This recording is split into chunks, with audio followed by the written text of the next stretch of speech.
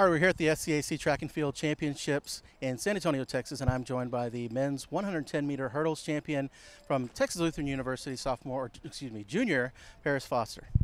Paris, how'd it feel?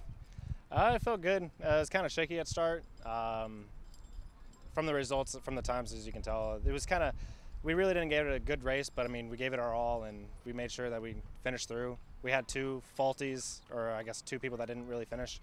So that kind of hurt a little bit, but we stayed strong. Two remaining stayed strong, and we got first and second. All right, you mentioned kind of a tough race, got off to some shaky moments in it.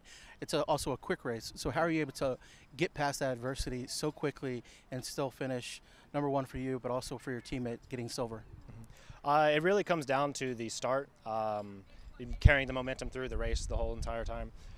Because if you don't have a good start, you really can't do anything. So if you have that shaky time or that shaky start or the shaky like in between the races, then it's just gonna be tough. So it's really just making sure you get a good start.